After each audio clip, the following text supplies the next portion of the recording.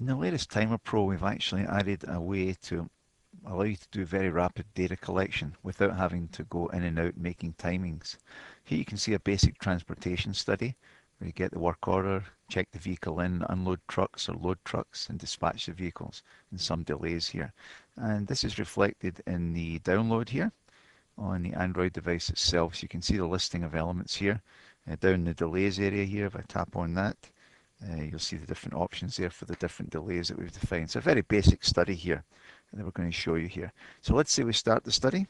So we're going to tap on the start button down here, and we're going to say the operator is getting the work order. So now he's getting the work order. When he finishes that, we hit the time, and then he's going to walk to the dock. Right, so it might take him some time to walk there. And then he's going to get to the dock, he's going to check the vehicle in. So we select the check vehicle in. Right, it's recording the time for that. And now let's say he's going to unload the trucks. So we hit the time and we select the unload trucks.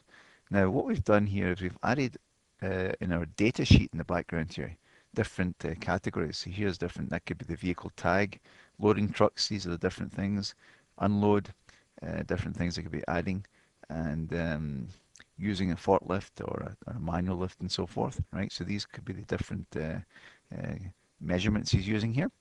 So what we're going to do now is come over here, and let's say he's loading the trucks. Now we've added this new button here called the data button right here.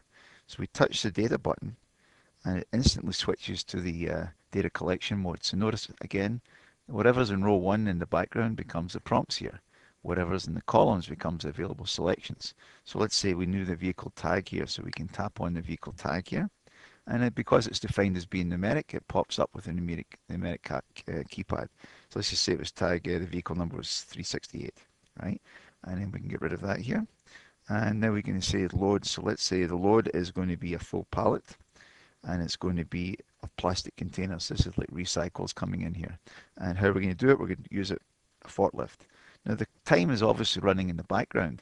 So what we've done is we've added a new button here called More. So let's say you want the total unload time, and all we're going to do now, he's got that out of there. We're going to click on the More button. And what it does, it clears out the entries you have right here. And then you can make the next selection. So let's say it was another full pallet. In this example, I'm going to unload. And this time it happened to be paper, right? And he's still using a forklift, right? So we got that here. And that's the second item coming out of the truck. And then all we do is tap on the More again. And it clears out the entries again. So we can continue making these kind of entries. So now let's say it was some boxes, and he was going to be unloading, and they were containing glass, and it's going to be doing that with a manual lift. So we tap on that here, and then we say More again, and then he's going to go back in. He's doing some more boxes, and this time these boxes contain some plastics, and he's going to be doing that with the manual lift as well. Right, more here. So we can make any number of entries during the recording of the time for the unload, and they will all be accumulated together in the package automatically for you. So this can really assist you in making a lot of data entry information about what you're seeing here. So let's say now he's unloading some empty pallets, and how many of those come down to the quantity, and let's say there was 12 empty pallets in here. So you basically have a record of everything the guy did during it, and then we click on the OK, and that information is carried back here. Now notice what's happened here. Here's the initial transaction of unloading the trucks, and then when we're in the More here, it's adding additional information here. And every time it does an additional entry, it's putting the plus sign in here automatically. And these times will all be accumulated, of course, when we get it back to the main application here. Now when I hit let's say we hit the time now, and the guy's now going to go on and do some vehicle dispatch the vehicle, and then we're going to stop the study over here. When we stop, the 5 buttons appear back over here, right?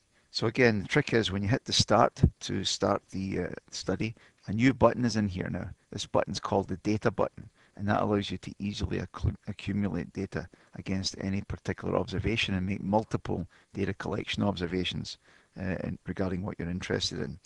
So we'll stop this here, and then of course you just end the study when you're done and pass it back up per normal. Now back on the PC, when you've dumped the data back in, this is what the data is going to look like. So you can see in my example here. So you can see here I've got my get the work order, walk to dock, check the vehicle in, unload the trucks. So this is the first entry here, and you can notice I've got some data accumulated against it right here. And then we've unloaded additional trucks. And here's the plus sign for the add to last, right? Now if we take the times here that have all been added together for the unload trucks, I can just grab them here and I'm just going to put them up here. And I'm just going to do a quick sum to see what the summary is. So we sum it up and the answer is 1.551 minutes was the total time spent doing that. And notice over here in the data collection area, here's the data we've collected here, one after the other, right? Now if I go to my report here, that 1.551 here shows up right here in a count of 1. So the time for the individual transactions is all accumulated into one transaction, and that's being done because it automatically, as you hit every time you hit the more button, it's doing the add to last entry right here. So in this way you can capture a tremendous amount of data very easily within the Timer Pro package.